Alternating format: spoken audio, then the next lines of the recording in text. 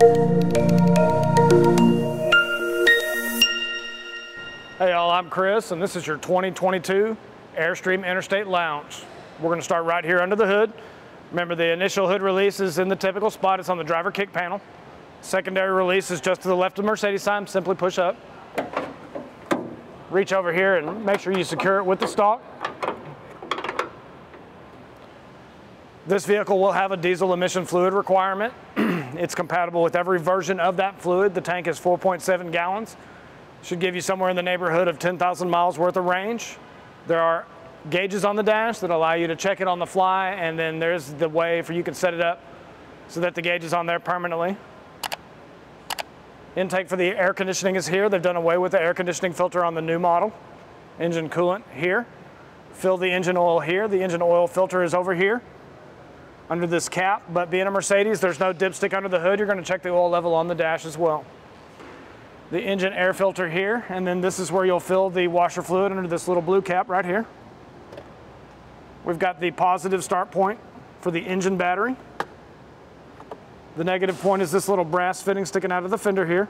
The engine battery is in the driver footwell. In order to prevent you from having to remove a bunch of bolts to access the battery that you can't really get a good clamp on anyways, they provided you a place under the hood. So this is where you would jump start the engine and also add a trickle charger if you wanted to. On the 2022 models, they have added an engine trickle charger for the house plug. So the short cord is also going to charge the engine battery. And they've added an additional solar panel on the roof. So there's 100 watts of solar dedicated to charging the engine battery as well. The last two things we'll find in here are the manual air ports for the rear air suspension. The air suspension in this unit is automatic. But if the compressor fails and you need to add air to get it on a flatbed, you can do so from these ports. Coming back over here, when you go to close the hood, don't just grab it and pull down. You'll end up bending the rod, lift up, return the rod to its holder, and then allow the hood to close. Finally, under here, we do have a step right here on the front bumper. So if you need to wash the window, maybe change the windshield wipers, it is designed for you to stand on it right here. We'll come around the corner. All right, so we'll open the driver door here. Just a couple of things to go over here initially. One is going to be where you fill your diesel. 24.5 gallons on this unit. It is designed so that you can open this port, close the main entry door to keep the fumes out of the cab. On the door, they've moved the door unlock and the heated seat to the door panel instead of on the center console. Head in this direction. City water connection here next to the fresh water fill. Remember, the Airstream city water connections have built-in pressure regulators, so there's no need to add external pressure regulators. They're 50 PSI. They're also plumbed through the onboard water pump. So if you're staying at a campsite and the water pressure is weak, you can turn on the onboard pump and it's going to boost the pressure at the faucets. The city water will not fill the onboard fresh tank. It does feed those faucets directly. Fresh tank is filled through this port here. Remember, you want to stick your water hose in there and just fill it up. Cycle through the water every 2 weeks to 30 days. Now, on these vans, the fresh tank is actually right here. So we'll find the drain below. You can give yourself about a foot from the step to where the plug is, right there. Next, we'll have the exhaust for the furnace. Now, these furnace exhausts are susceptible to mud dauber wasps. There are screens available that you can cover those with that'll keep those bugs out. Here's going to be the outside shower. Comes with a little rubber hose that you can connect to the quick connect fitting here. Remember, to get pressure here, when you're boondocking, you have to turn on the water pump inside. The city water is going to provide pressure here. These next two compartments are going to work together for your waste clean out. You've got the control panel up top, and down below is where you'll find the sewer hose.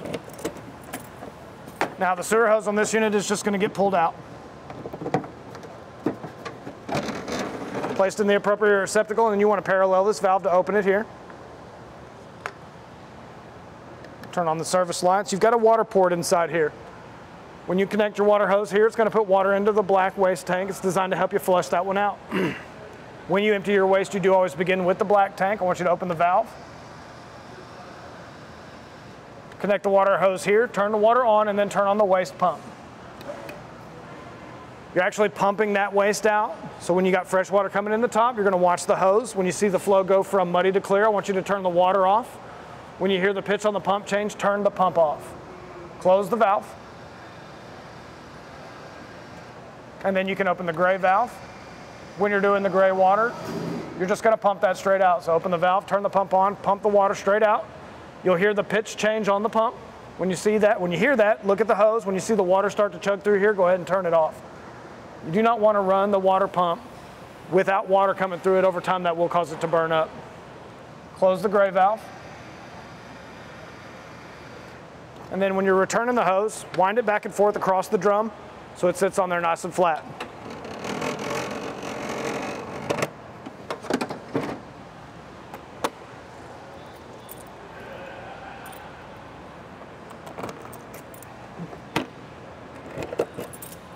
Heading back towards the rear, we've got the exhaust for the water heater. Camp power comes in the middle. 30 amp service on this van, 120 volts. These smart plugs have caps, so when you pull the end out of the van here, you can cap the end off and keep dirt and debris out of it as you're stowing it. Finally, below that, we're going to have the exhaust for the generator. Hi everybody, Aaron Vaught, President of Airstream of DFW and Vaught RV Centers. And I just wanted to interrupt this video for a brief moment to thank all of our customers for all the awesome surveys that they have done for us for our service work. In fact, we have a higher score than the factory itself at the moment, so I just wanted to say thank you. And also to announce, because of that success and the success of our same-day service program, we've decided to expand our service center. We're going to double, maybe even triple in size. It's all going to be indoor. A lot of great things coming. But again, it's all about putting customers first in customer service, and cannot wait to show you what all we can bring for all of our Airstream customers. So please come and see us. If you have any questions about our same-day service or you'd like to make an appointment, just call the number below. We're happy to explain it to you or get you in here and take care of you. Now, back to the video. All right, coming around the back, we'll open up the doors here. These doors will open all the way around to the side of the van.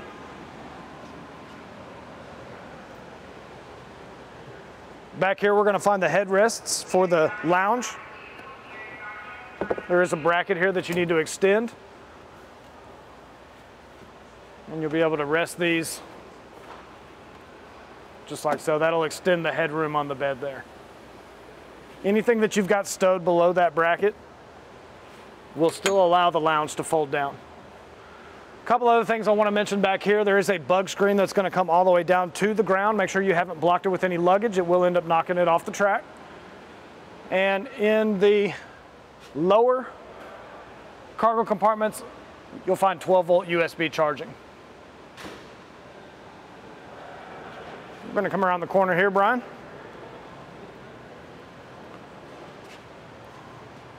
We've got your external AC plug here. Remember, it's just your standard 15 amp service. Only going to be powered when you're running the generator or when you're plugged into the shore service. The inverter is not going to send power here. And next to that, you've got some signal for your TV coming out, so a cable and a HDMI cable. Below that, you've got your propane service. There is a light under here behind the little knob for the port. Just starting left to right, you've got the bleed and fill valve for adding propane to the unit. It's got a 40-pound tank. This is an external propane port. Feeding off of that tank allows you to run a little camping stove, maybe even run a little space heater. It is a pre-regulated low-pressure service. And then to the right of that, you've got a little silver switch. We're going to turn the propane service on with that. Back here, we've got the exhaust for the engine. And in the passenger compartment is where we're going to find the control for the stabilizer jacks. Now, before you draw the stabilizers down, you need to have the ignition on, not the engine running, and you need to make sure that the parking brake is engaged. I'm going to step in here and do that. Pull the parking brake. And then turn the ignition on.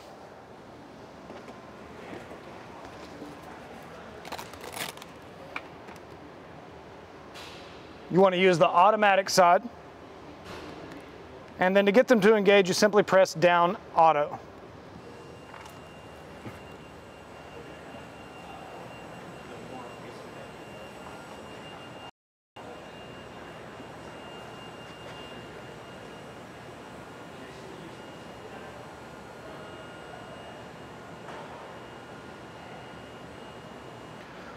Now, obviously you want to use these at your campus site to keep the vehicle from rocking. I do recommend that you also use them at your storage site to help keep your tires from flat spotting. Bringing them back up is very simple. We'll go back to the control panel. There's an up arrow here. Simply press that, and automatically it will return to driver position.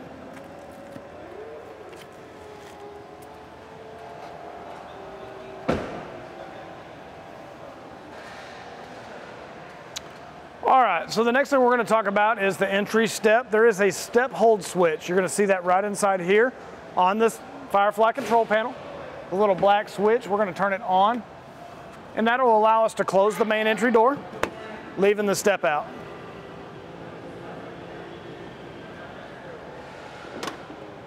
That way, if it's early in the morning and you're groggy, you won't take a header when you're coming out.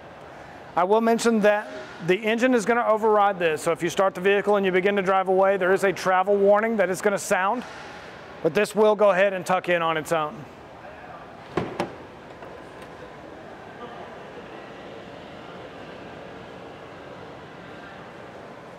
All right, and then next to that on that same control panel is going to be the on-off switch for the main house battery.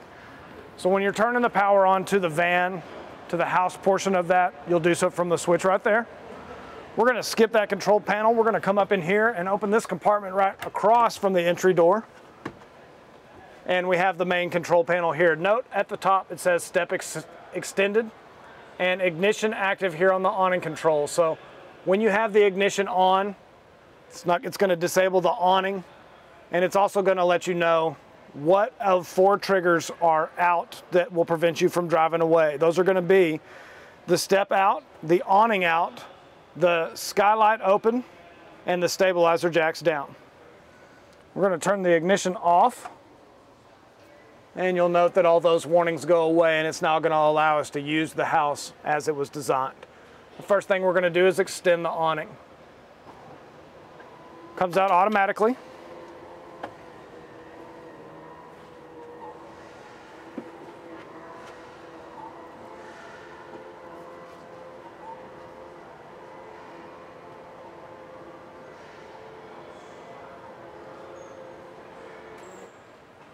Now this awning has a wind sensor. It's set to about 15 miles an hour, so if it gets a big gust, it's going to fold in on its own. Do not rely on that wind sensor when you begin to drive away, and do not rely on the wind sensor when you're not around. If you're not around, make sure you've got the awning folded in.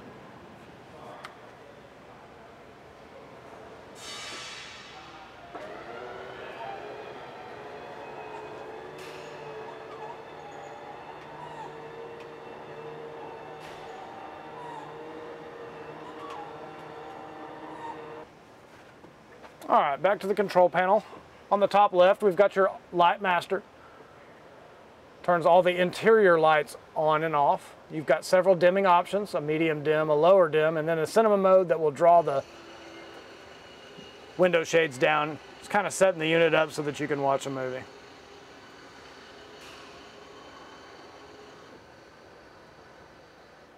Now you can use the on button on the light master to reset the light. So if you don't know what dim you're on, or you don't know what was on or off, hold your finger here and it will reset everything on and at full brightness. So below the awning control, you've got a bug screen on the rear. We're going to press down. Probably going to be a little difficult to see it coming down there, but remember that one goes all the way to the floor, so make sure you haven't blocked it with anything in the luggage compartment.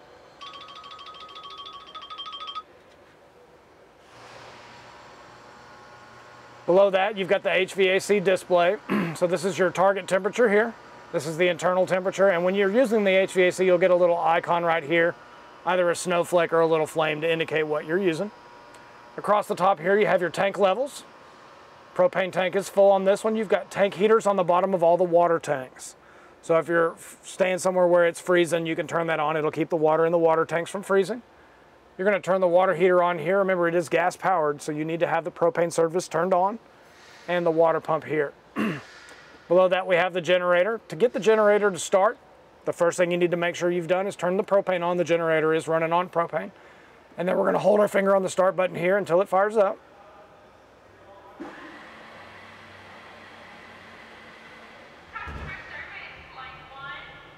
Now, it may not have been readily apparent, but over here on the power control, it switched from the 30 amp short service over to the generator. The generator has the priority. So if you've been using your air conditioning plugged into the short service, when you turn the generator on, it's going to take a few minutes for it to build the power back up to get the air conditioner going.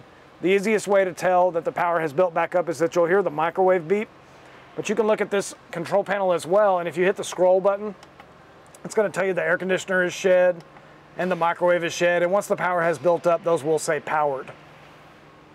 We're actually going to stop the generator.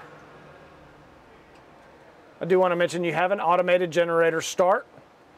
Below that is the chassis and house battery display. The automated generator start is this icon here.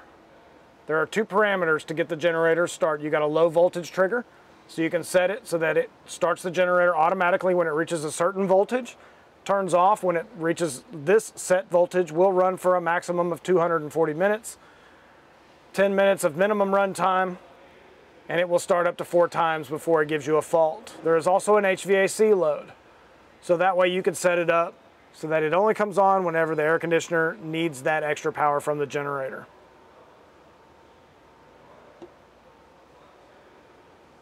Next is going to be the lights. When we hit the master, I want you to note that it only affects the interior lights. The outside lights will stay on, and it also takes a snapshot of whatever you had turned off, and it will only turn back on whatever was on. Again, you can hold your finger on the on button here to reset everything at full brightness. Skipping the automated generator start, we've got the HVAC. We're going to turn the furnace on first. We're going to turn the temperature up over ambient. Remember, the furnace is propane fired, so you need to have your propane service turned on. You'll hear it come on down below. It will not light immediately. It takes about 10-15 seconds before it does finally light. It's not real easy on the vans to tell that it's running until you start feeling heat come out of there. So the sound of the igniter, and the furnace is running now.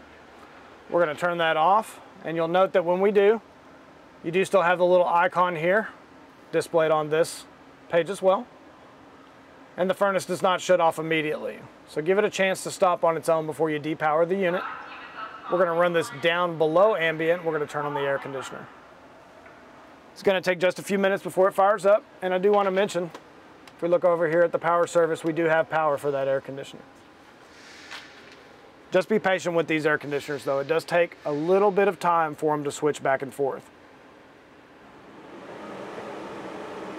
All right, now you can notice that the air conditioner is powered. We see the little snowflake icon. And if you look over here, you'll notice that the manual or the vent fan is disabled when you've got the HVAC running. Down at the bottom, you have an auto that's going to automatically switch between the furnace and the air conditioner, and the auto over here is for the fan speed. Go ahead and turn that off. We've got your shade screen here. You can do the shades individually or at the same time. We'll just go ahead and bring them all back up. And of course, they were previously down from putting it into cinema mode. Finally, at the bottom, you've got the settings. Fahrenheit, down here in the States. Auto dimming will make the screen go dark if you haven't touched it in a while. You can set the time here. You've got the screen brightness. And then there is a cleaning mode. When you push this button, it's going to disable the screen for about 15 seconds to allow you to wipe it down without accidentally triggering something. Here's going to be your battery heater. These are for the house batteries. The house batteries are lithium and they are mounted outside of the van. So if it's less than 30 degrees outside, in order to get the full capacity out of your batteries, you need to make sure you turn the heater on, but this is just for usage. Above that, you've got the solar monitoring panel. The solar system in this van is automatic. You've got 300 watts dedicated to the house batteries and 100 watts dedicated to the engine battery. But you don't have to turn it on or off. As long as there's light on the panels, it's already charging. Over here on the top right, or top left rather, you've got your power control system. We're on a 30 amp service. If you ever drop it down to the 15 amp service, you need to change the service to 15 amps so you don't overload the unit. Always bump it back to 30 when you're plugged into your standard 30 house service. Below that is the inverter. There are a lot of buttons on this inverter. The only one that you'll ever interface with is this one on the bottom left, and that is just to turn the inverter on. But note that I did have to press it twice to get it to come on. So the first press of the button just turns the backlight on the display on. Remember, that inverter is providing an alternating current service when you're boondocking.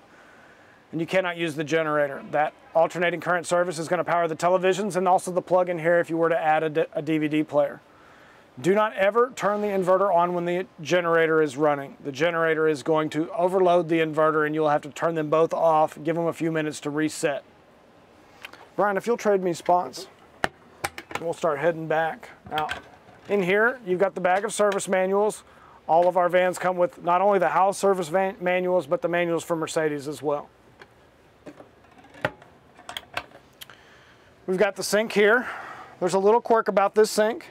You've got your cold operation, your hot operation. The water heater comes on automatically as long as you have the icon selected. Now when you turn the water off and you go to close the sink, if you've left it in the hot position, as you close it, it will turn the sink on. Just remember to go ahead and rotate that down to the cold position. Below that, the microwave has a little keeper keeping the door shut. Will open automatically. The microwave is only going to work when you're plugged into your shore service or when the generator is running. Secured for towing, driving. The range here. Now, one thing about this range is it lights pretty quickly. So what I will suggest you do before you turn the knob is go ahead and have the igniter held down. Lights really fast. Still has that glass top. So give it a chance to cool before you close it. Below the refrigerator is an AC/DC fridge. So if you're plugged into your shore service or if the generator's running, it's running off of alternating current. If you pull that, it's going to switch over to the house batteries. It's got the same little travel latch that the microwave does. Inside you'll find a knob, 0 through 7. 0 is off, 7 of course is the coldest temperature. This refrigerator is going to take 2 or 3 hours to get completely cold. We're going to recommend you plug it in, let it get cold overnight. As long as it's completely cold, it'll stay cold without an external power source for 5 or 6 hours. I'm going to step this way for just a moment. We're going to talk about the bathroom. Not a whole lot going on in here. Of course, the shower head can be mounted high, so you're going to hose yourself off. Up at the top, you've got a manual vent fan. This one gets pushed open. Little red button on the side is going to turn it on and off. Pull it shut, and then to flush the toilet, there's a lever on the right-hand side. You're going to give that a partial step to fill that bowl, full step to flush. Remember, your chemical is going to go straight down into the toilet. We'll get out of here. Back here, we've got another panel for the Firefly right there around the corner. Up top, you've got a carbon monoxide and propane this one's carbon monoxide and smoke. It's got 2 AA batteries. Down below is a carbon monoxide and propane. That one's hardwired into the house batteries. On the curb side or the passenger side, underneath the armrest, not the armrest, the cup holders is where you're going to find the low point drains for winterizing. You're going to see 2 white valves in there. And that'll help you winterize the trailer. All right, we're actually, let's see, down here on what they call the road side, but y'all would call the driver's side, is where you're going to find the fuse panel and the breaker box. So, AC on the left, GFI reset here, DC on the right, all different kinds of fuses listed on the stickers to the right. There is a red LED light in between the fuse and those stickers that will shine through this little window here. Master battery disconnect, and there's a keyed slot here that'll allow you to turn on and off the Airstream Connect if you make that upgrade. The other side doesn't really have any storage. That's where you'll find the brain for the Firefly system. So you can fit a couple of little small items in there. Back here in the center, you've got a bag that's got your front window shades and then the table legs.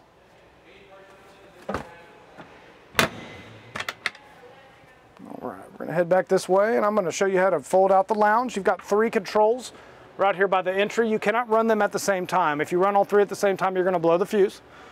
What I would suggest is to draw the lounge down first.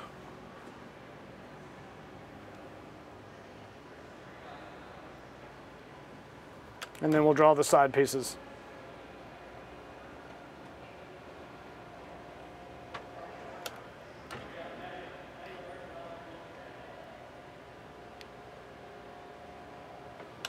Just like so.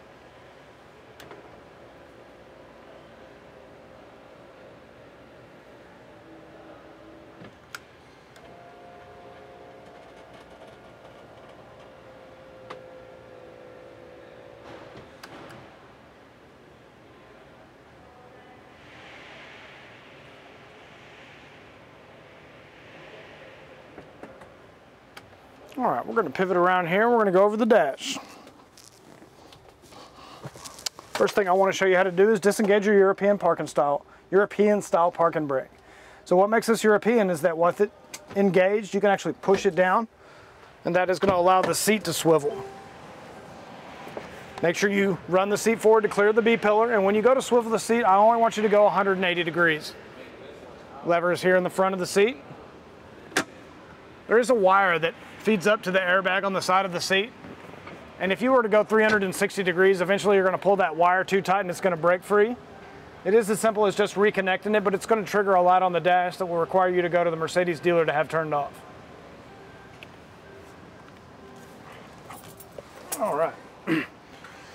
So to disengage the parking brake, you're simply going to lift it back up into position, push the button, and right back down. So we'll turn the ignition on here.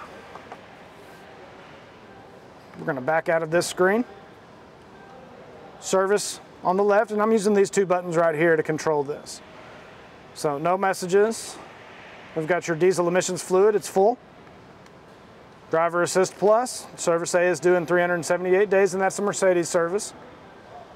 Engine oil level, right where it's supposed to be. And the diesel particulate filter is 10% full. Now it will do an automated regen. I do recommend that you continue to drive during that regen. Back out of here. Driver Assist gives you some road assistance. Trip odometer starts off with the actual miles of the unit. This is your current fuel consumption and your constant fuel consumption. You've got two trip odometers and then a digital speedometer. Navigation, radio, media, and phone all set up over here, displayed on this screen. Finally, we have the settings.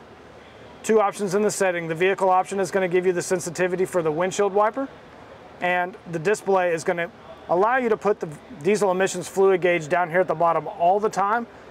I've currently got it set on the reserve, so when it hits the reserve, that gauge will pop up and allow you to know that you need to replace your diesel emissions fluid. Moving over here, we're going to hit the home screen.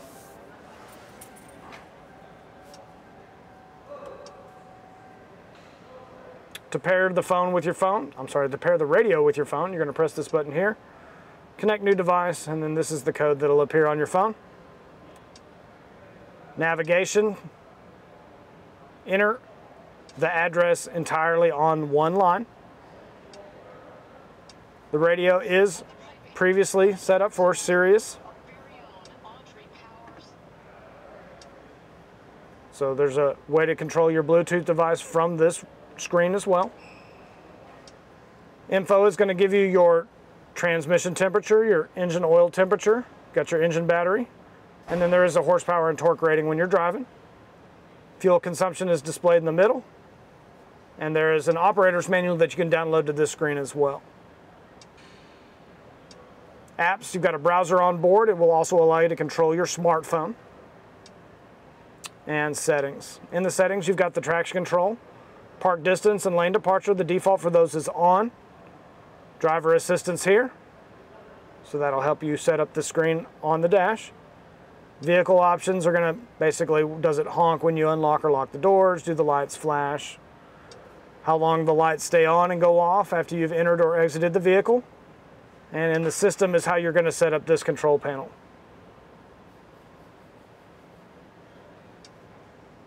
Air conditioning below. To turn the AC off, take the fan speed, run it all the way down to 0, and that turns the whole unit off.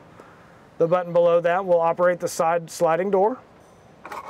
There are 4 key fobs that come with the units, and every once in a while, if you haven't used it, it's going to ask you to place it in the home slot. The home slot is at the bottom of the stack. Slip it right in there, and then above that, you've got a DC charge port and a mini USB slot over here.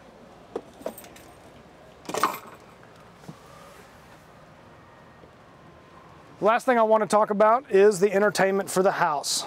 So here we have the house radio. We're going to turn it on here. This is powered by the house batteries, and it's only going to play through the rear speakers on the van.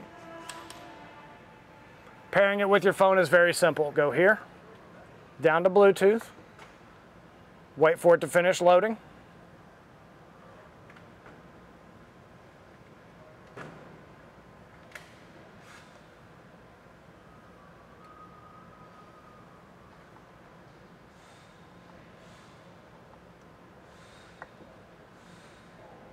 Oh, I've pieced it off.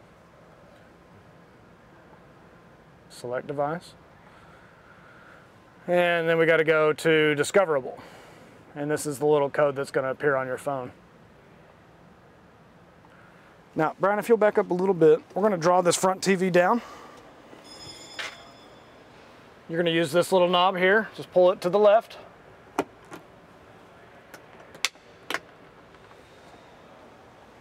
A little further back, I've got one of the remotes. Now, this forward TV can be paired with headphones that come with the unit. The first thing we want to do is turn the unit on. All right, now this forward TV can be paired with a couple of headphones. On the back side of the TV, right about here, is a square box, and at the very top is the power button. We're going to turn that on. Power on. Once you've got the Bluetooth transmitter turned on, all you have to do to pair the headphones is turn the headphones on. So we'll hold the power button here, and they will pair automatically. Device 1 connected. Ready. Just like so. Go ahead and turn that off. Connection failed. To reconnect,